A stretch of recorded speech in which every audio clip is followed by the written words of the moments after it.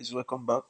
This is where we stopped the last time. So in this particular video, we are going to be adding styles to our HTML. Though the standard way to add style is through your cascade style sheet, which is CSS, but you can still add some styles using your HTML. So let us dive right in. So I come here to my H1 tag. All right. So I give a space. I type. Just keep your eye on it so that you follow through. Style, press the equal to. I want to first add the color attribute. So color attribute to this first one, I would like to add the parameter will be pink. Oh, sorry. I want to add blue color.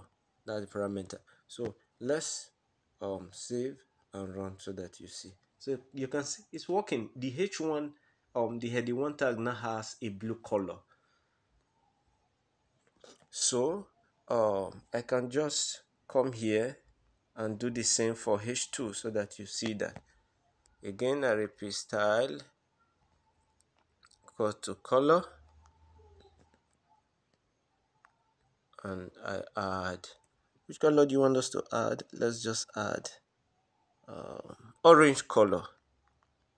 Orange color. So save, I run. So you can see that.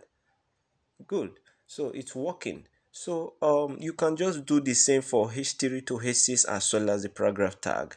All right. So the next thing I want to do now is to add another attribute. This time we added color. The first one we added is color. So this time I want to add after that blue. Okay, to separate, to add another attribute, I'll first put a semicolon. So I want to use this text align attribute. Text align, and I want to align my text to the center. I want to align my text to the center. All right.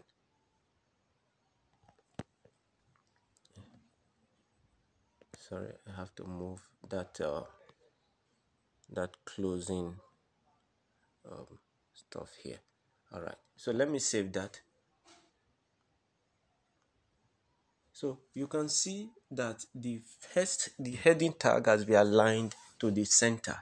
All right, it has been aligned to the center. You can align right, align left, so it all depends on you and what you want. So I'll just go ahead and add another style to my paragraph tag.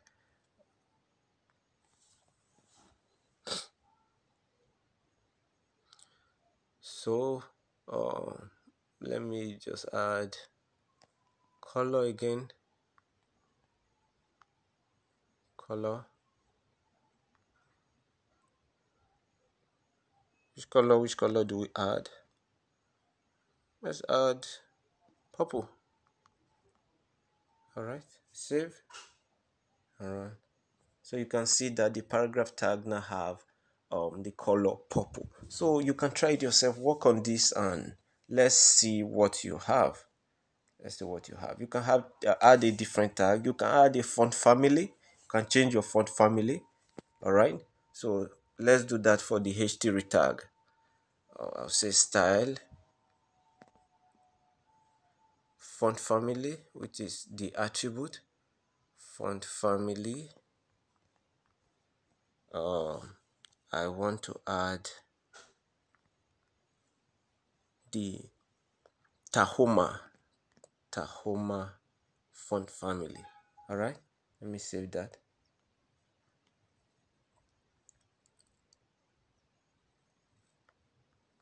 So if you look critically, you discover that H3 is now a little different from the others because we just changed the font family. All right, we just changed the font family for H3.